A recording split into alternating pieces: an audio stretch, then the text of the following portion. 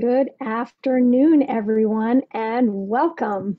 My name is Caroline Colas, and I am the Senior Director of Health and Wellness at the Marlene Meyerson JCC Manhattan. I'm also the coordinator for the Edmund J. Safra Parkinson's Wellness Program, supported by New York's largest health care provider, Northwell Health. For over 13 years, the JCC has been hosting programs for individuals living with Parkinson's. And you can find these programs on our website at www.mmjccm.org/Parkinson's. You can check below in the comments section of our Facebook Live for that information. For those of you joining us for the first time, welcome. This is a program for anyone whose life has been impacted by PD and those that love them. We want to this conversation really to help put a face to Parkinson's and to introduce you to people thriving and living with PD, as well as experts who will share updates and research and practices that can help those that are living with Parkinson's. We welcome your input. If you want to be on the show, or if you have a topic you think we should feature, please let us know. All your inquiries can be directed to Whitney Chapman, who teaches yoga for Parkinson's. We featured her on one of our previous shows. Her email is wchapman@mmjccm.org, and her information will be in the comments as well. So this show is live, and the exciting thing about live shows is that anything can happen. And unfortunately, our original guest, Dr. Ramdani, had a family emergency today. And so he is not going to be with us, but not to worry. We will bring him back and we will discuss deep brain stimulation with him and all the various technologies that he's working with people living with Parkinson's. It's going to be an exciting show. I was able to secure a guest speaker at the last minute that I think you're going to love and really enjoy hearing from. She's an Aussie. And she is, not only does she have, she's like certified in everything, from Pilates to Feldenkrais to Nordic walking. But we're going to talk today specifically about this Nordic walking program that she has. We're going to bringing it to the JCC program in the fall, either on Sundays or Fridays. And we're excited about this offering. It's you walk with poles, and it really helps with gait, which is one of the challenges that people living with Parkinson's experience. So I'm very excited to introduce you to Sonja Johansson. She and I have worked together for, I think it's probably about 15 years or so. She's an amazing expert and a teacher, as I said, of the Feldenkrais method and of Nordic walking. And I'll invite Sonja to come on. Hey, Sonja, thank you so much for, jumping in and saving us in this moment. Of course, it's a pleasure to be a part of the JCC family. Happy to pull up my sleeves and muck in at any time. Well, what people don't realize is that you and I have actually taught in class together. We've been colleagues, and one of the most exciting things I love to do with our other teachers is sometimes just get into the classroom together with our students and answer questions and kind of workshop things. And you and I both have a fascination with the brain. How do you feel with your knowledge that when people exercise, when people move their bodies, that stimulates their brain? What have you noticed? Well, it's an interesting question because it's obviously very loaded. And although I don't have a science background, I try and read up on as much as I can, as is related to my field. So I essentially work one-on-one with individuals. I do love teaching class, and thank God for Zoom and all of that technology during COVID, because it meant that I can continue to do that. But there's two sides of the exercise story, which is that it's just, you've got to get your blood moving. Literally, you've just got to get your heart pumping. So that can be done in simple ways, getting on a treadmill, stationary bike, just depending on your balance or how robust in terms of holding yourself up and being able to locomote yourself. But then there's this other side of the story where neuroplasticity isn't just your brain changing itself, which it does do kind of organically. But what we're beginning to understand is under certain circumstances, and those certain circumstances for positive neuroplasticity, that is, actually also for negative, is directed attention, focus. And that simply doing some of those sort of repetitive, fantastic for your heart, wonderful for your endurance, are not the kind of focused attention that are going to change the brain structures in the way that might be necessary, say, if you've had an injury, or if that's a brain-based injury, or you're simply aging like we all are. So these are not conflicting. Well, let's explain that and unpack that a little bit more. And let me ask you a question about that. There's also, in addition to that, there's also a kind of a debate between exercising rigorously and exercising with consciousness. Now, what I love about your work is it seems like you're able to do both with the Nordic walking. You kind of combine Feldenkrais with Nordic walking. And the reason why that is so important is because we want to, as you were saying with our neuroplasticity, we want to train our attention. We want to train our awareness. When we go, we had an Alexander technique teacher, Bill Connington, on, and John, who was who has Parkinson's and who also studies the Alexander technique. And with his mind, because of his awareness, John's awareness was so great, he was able to actually calm the tremor down. So it sounds to me like what you're talking about when you were mentioning neuroplasticity and directing our attention is that we want to be able to do both. Am I on to the right track? We want to be able to pay attention to our somatic messages, right? The messages that are coming from our soma or our body. And at the same time, we also want to get our heart rate up. Absolutely. And it's interesting because something like walking or running or even stationary bike, those sorts of activities for a common person, I'm just going to call, someone maybe without a neurological condition, a common person, is that they all happen behind our conscious mind. We're not thinking left foot forward, transfer weight now, look across to the horizon. So in a way, we can be multitasking. We can be thinking about our shopping list, or, if there's a car coming, or how much our, loved one is bugging us, or whatever it is. But that just means we'll just continue to reenact the same habit. Now, if that pattern, a habit, is simply a pattern that happens without conscious awareness, is fine and good, or good enough, no problem. But for most of us, we tend to have a little list or a little asymmetry. So even for a fairly ordinary functioning person, it can be a really powerful tool to prevent wear and tear and those sorts of chronic kind of conditions that we do to ourselves, as well as simply managing yourself in gravity. So that's often called fall prevention, managing yourself in gravity.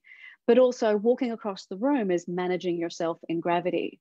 Because the last time I looked, I don't have any hooks in the center of my head, neither do I have any strings holding up my arms. So it is my relationship with the earth, as it is yours, and the chair that you're sitting on, that allows you to sit tall. It's your continual pressure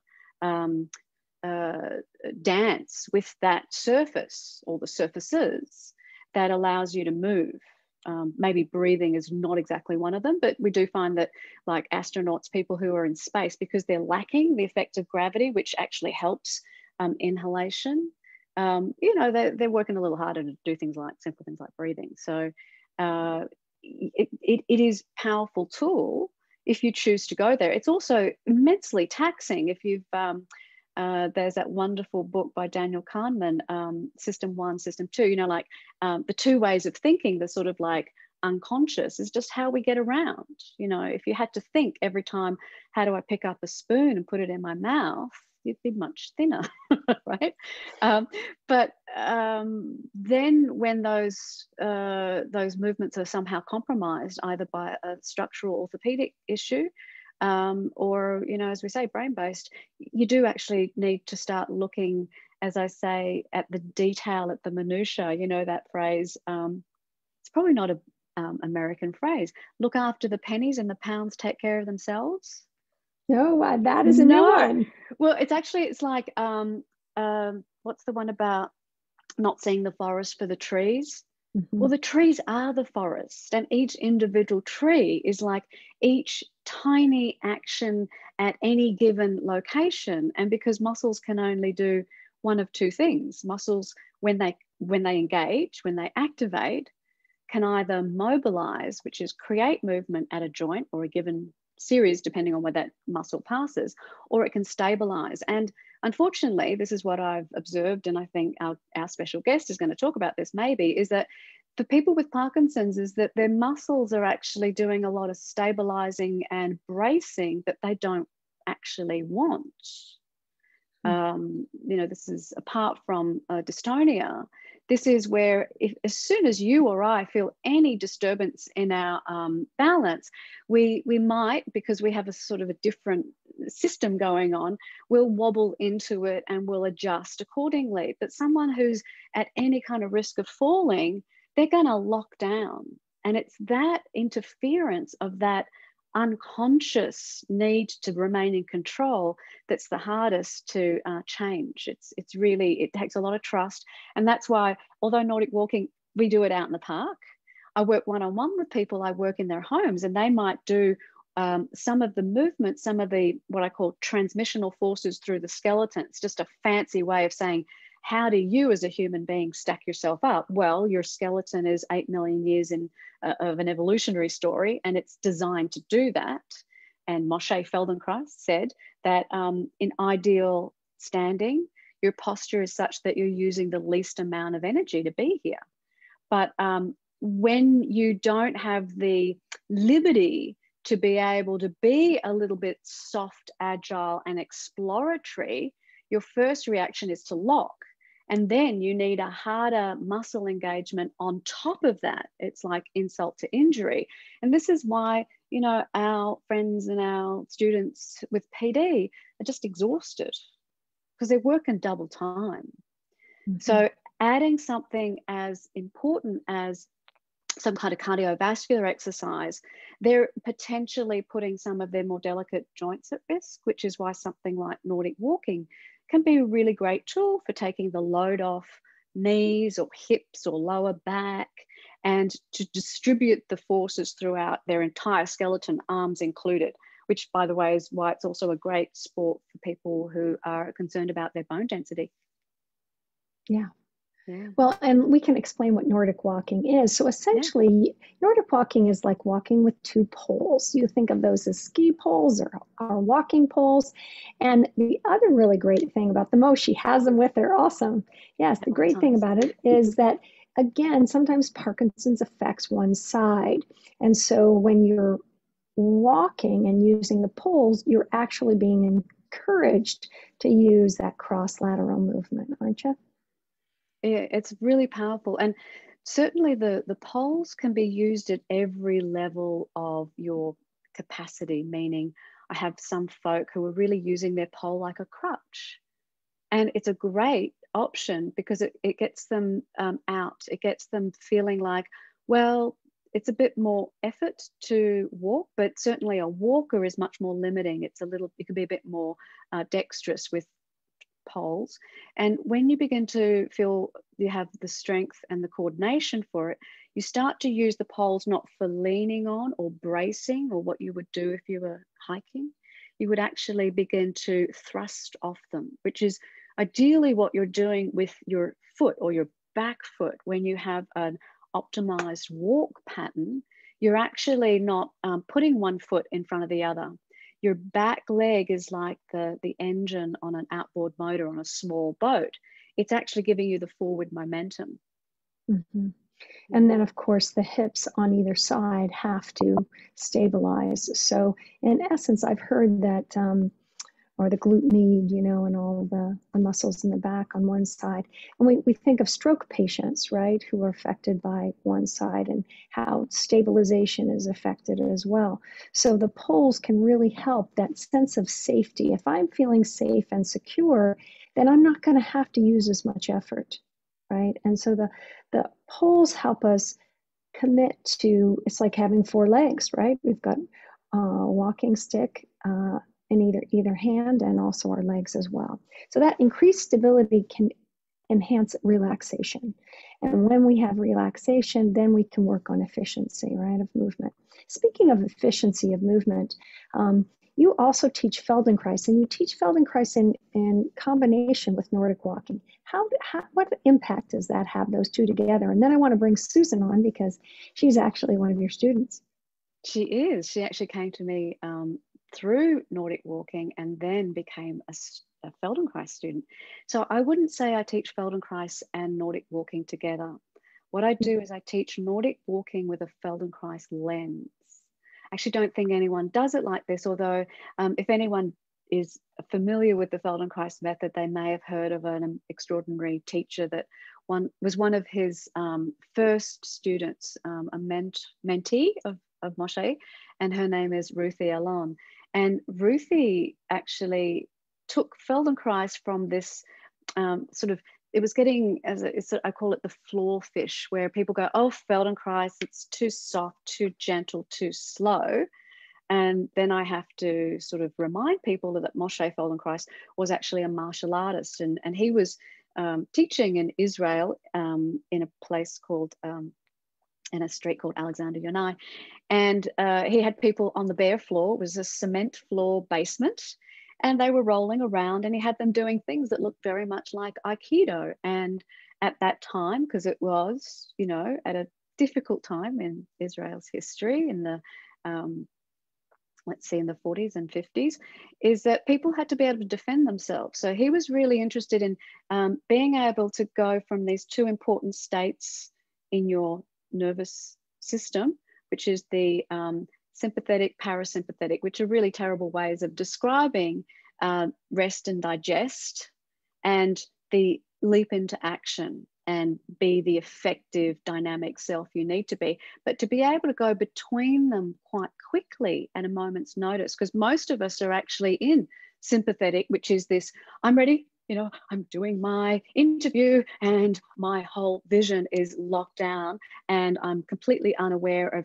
anything either side of me, and my digestion is now limited. So this idea of being relaxed in almost any given situation. So yes, I do teach Nordic walking, but always from a sensory perspective. And for some people, it's a bit odd. And there's quite literally a lot of this, me and my voice, and asking lots and lots of questions about what you're feeling. So if you're, you know, the difference perhaps between a regular class and a somatics class is there are many, many more questions in a somatics class being posed than literally poses. There's no demonstration as such, because I don't want you to do the movement like me, even if you could. But actually you can't, because you're not 5'2" of my DNA genetic background with my series of injuries. So you just can't do it like me anyway. And why would you? Yeah, I was thinking about when you were talking about this ability to go from parasympathetic to sympathetic, or from fight and flight freeze to rest and digest as animals. And the best example I have of that is, you know, the cheetah, which can just be completely relaxed. And then if it needs to run, right? And so that ability is what it sounds like Feldenkrais was wanting to train people to do. And you're right, we tend to be stressed or concerned. And if we're walking around and we don't feel safe or stable, we're going to be in that state, that sympathetic state or arousal state all the time. And that takes a lot of energy. So let's bring Susan on and have her talk about what it's like to take your classes and be with you. Susan, welcome to the call. And you just have to press your, let's see, there she is. Hello. All right. Nice to see you. Thank you so much for joining us. My pleasure. Yeah. So can you tell us a little bit about how you started working with Sonja? Mm-hmm. Yes, and for me, I mean, everybody's a little bit different with Parkinson's, but for me, what really changed for me was my walking. That's when I knew something was wrong. I was walking like Frankenstein, and I didn't know why. And I knew it wasn't the knee surgery I had had, and I was trying to figure it out. And my doctor finally figured out that it was Parkinson's. So the problem is when you know, your whole life after a certain year, a number of years, like 2, you start to walk and you don't really think about it anymore. It becomes just something that you do automatically. And then for me, what happened was I had to switch that over and think about walking all the time. And it was making me crazy. It was just really nutty. And when I met Sonja, she talked about this Nordic walking class that she was going to be teaching. And I thought that sounded like something that would really be helpful to me, because it's difficult to coordinate arms and legs sometimes. And I thought, well, this is a chance to work with both your arms and your legs. It's a full workout. And it just really intriguing to me. And then when I met Sonja and started working with her, the Feldenkrais aspect of this is something totally different. It's not like we're running on a treadmill or, you know, doing something, walking, climbing up and down mountains. It's feeling what you're doing, paying attention to what you're doing, and trying to coordinate your walking in a way that makes it smooth and strong at the same time. And as she tells me, I get frustrated because I can't get enough speed going, but she tells me speed is not really the issue here. And that's good to know, because I think sometimes we think that faster is better, but it's not always the case. And I've been doing, I think I've been doing Nordic walking for, I'm not sure again how many years, but like 3 or 4 years with Sonja in the park. And I've gotten better. And again, now this is related to medication too. If I come into the class and I'm in an on period, then it's like, wow, I can do all this stuff and I feel like a normal human being. And sometimes when I'm in an off period or going into an off period, it's more difficult and I get frustrated and, you know, I can't do it as well as I want to. But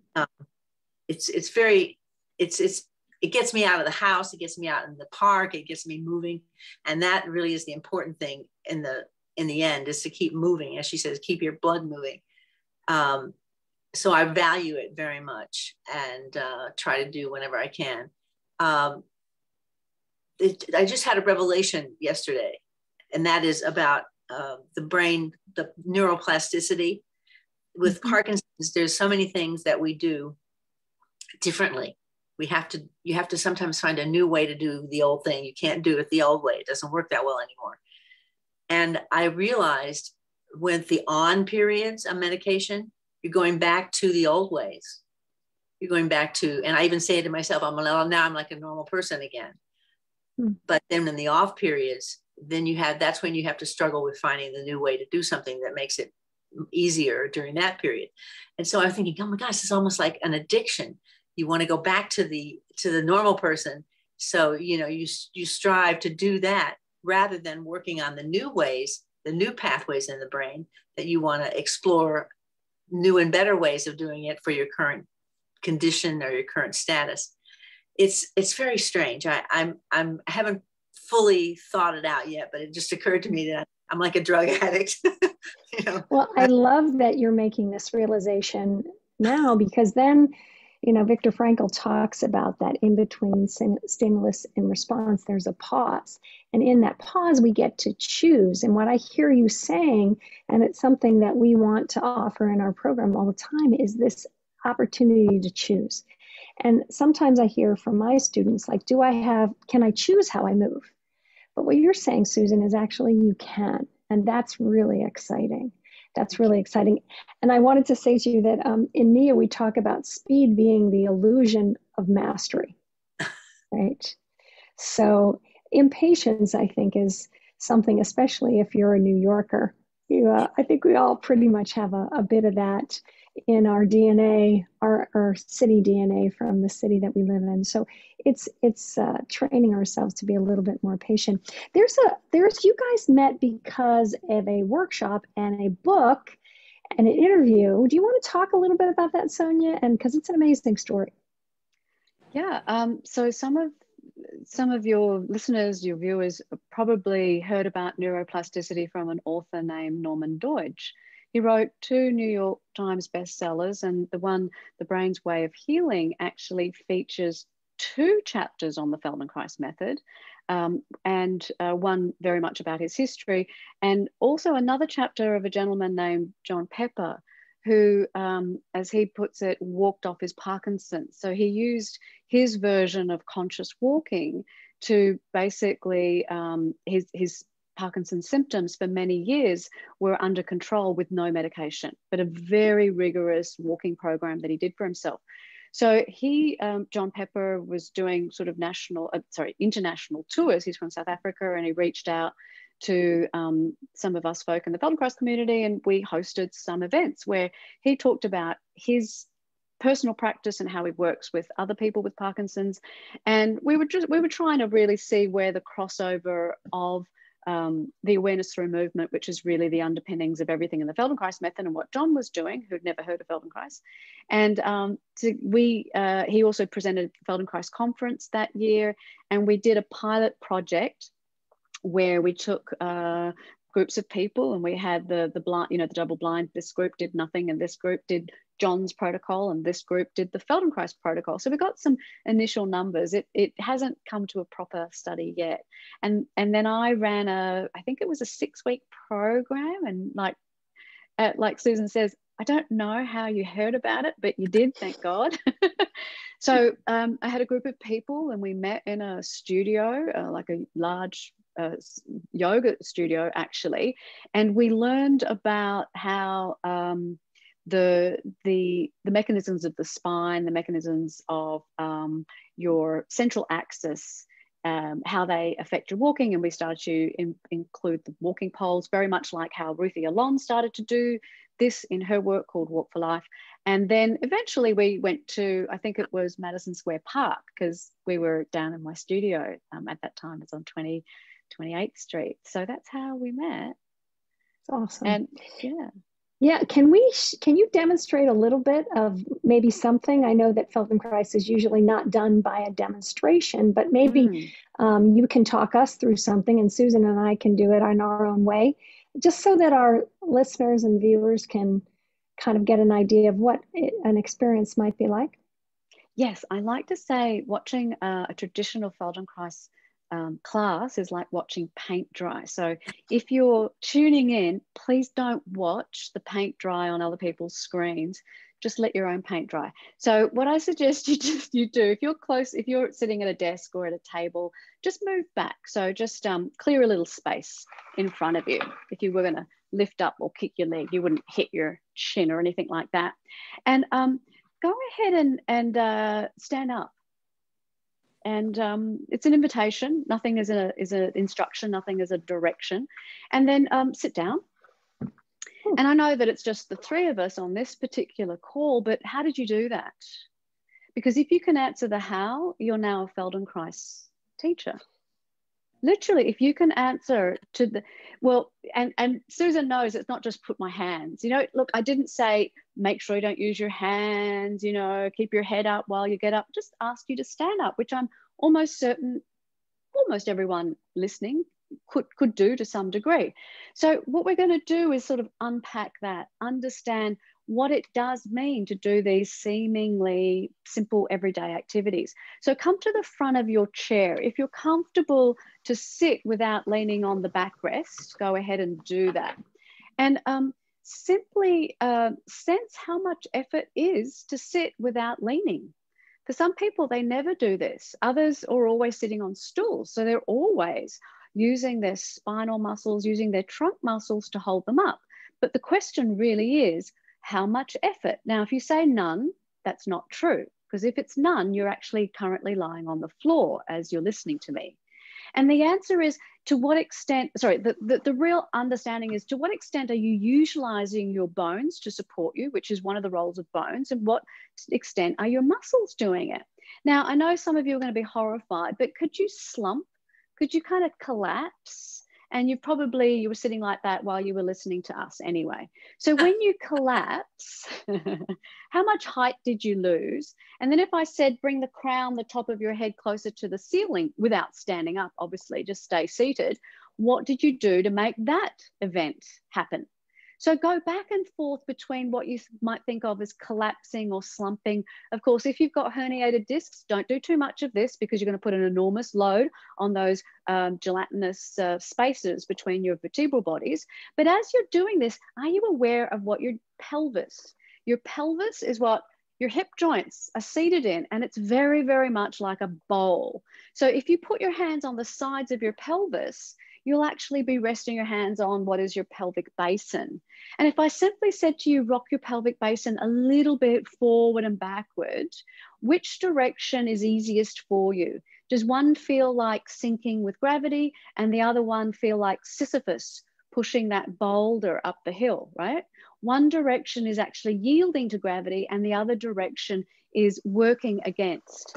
So if you're tired, and I know it might seem ridiculous, I'm tired, I've just been sitting down, but the act of thinking and directing your attention can be very draining on your, brain. So if you're still joining us at the front of the chair, great. Notice, were you aware while you were rocking your pelvic basin, my lovely jade bowls tipping forward and backward, were you aware of what your feet were doing or where they were? Because I'd like you to just tuck your feet under the chair. You might be in an office chair and maybe you can't really put your feet, but some people actually just sit like this. I call it perching, like the ball of your foot's on the floor, but your ankles are crossed. Go back to that exploration of what I'm starting to call, just to make it simple, tallifying, crown of head closer to ceiling, shortifying. So not lowering your chin and looking down past your knees, but continue to look out ahead of you. Imagine you were at a big dining table, large 12-foot dining table, and you wanted to catch the eye of the person across from you. Yes. Now plant your feet. Hello, how are you? That's how you do it. Plant your feet, so the soles of your feet from heel to toe, and the whole undersurface of each foot has its own section of the floor, and just play with that same action. Many of you know this action as a spinal movement that we call flexion extension. And here's my little toy I like to use, simple, very objective kinds of ideas, because some of you are actually, I can't see you, thank goodness, are moving your spine like a stick.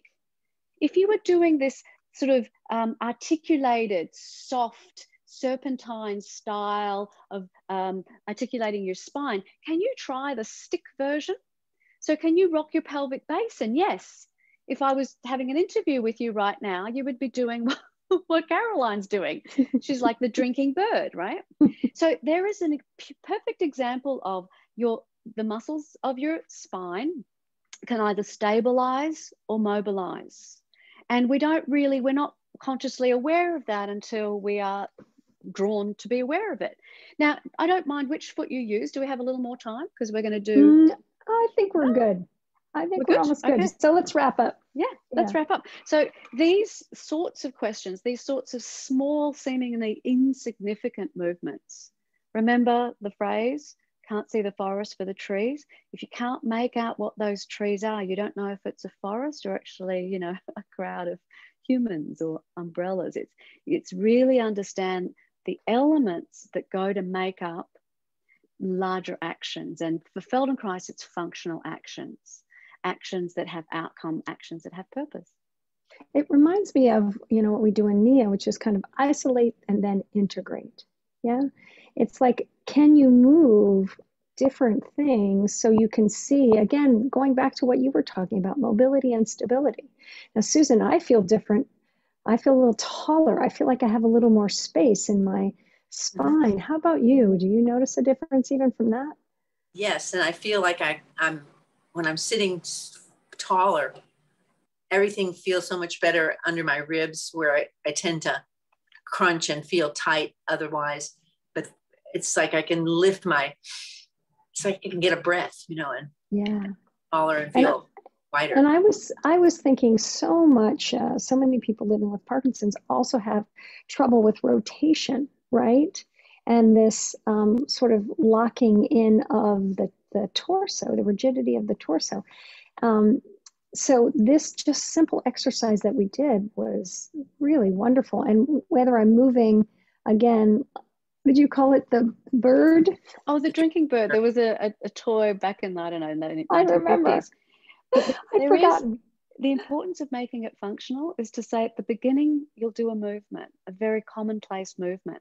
So at the end, like bookends, come and stand up. Because now when I ask you to stand up, can you tell what it is you're doing with your pelvic basin? Does it rock forward or backward at even the moment before, like the Frankl, the Viktor Frankl, that moment before action becomes evident?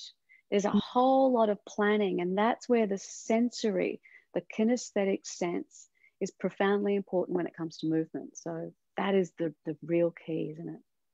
And I also, I don't know, Susan, if you feel this way, but in relationship to what we were talking about, which is fight or flight or the parasympathetic versus the sympathetic, I feel more relaxed, right? From just even that small bit of movement. And I'm more aware. When I stood up, I was just more conscious of my whole body, whereas before I didn't even think about it at all. Right. So this we idea would say of global stories and local connections. So what's going on at that low level, but how does it go to a bigger picture? So actually, we don't talk about isolation in Feldenkrais because that already has some people in a lot of problems. Yeah. A lot of very clever movers and dancers out there who are excellent at that. So this spreading of work, somatic Marxism is another interesting idea. Yeah. So thank you both for sharing your lunchtime with me and today, because it's just been so fascinating and interesting. I have a feeling that we just like scratched the surface of both of these modalities, both the Nordic walking and the Feldenkrais. And it's great to have a little bit of an introduction to these things. Now, of course, Sonja teaches Feldenkrais on Wednesdays and Sundays at the JCC in our regular programming. Her Nordic walking program is also available now. We're going to be doing one specifically for people living with Parkinson's in the fall, in September. We wanted to have people, why was that? We kind of didn't want to, it's really hot right now. Yeah. So we want to wait till it cools off a little bit. Yeah. So you don't have to, as Susan said, you don't have to get up really super early, like, 7 or 8 o'clock in the morning. For some of us, that's a little tough. And thermoregulating is also a big issue for people. Yeah. So we're going to wait and do that in the fall. But if folks want to get a hold of you, can we put your information in the chat so they can do that? Yes, I'll post my website where you can actually get a free sample of a short Feldenkrais lesson, like a mat lesson. And if you want to contact me directly, my email address is simply sonia@sonjajohansson.com. So just pop that there and welcome and we'll to put share that. it. I'll do that later. Whitney will put that in the comments. Absolutely.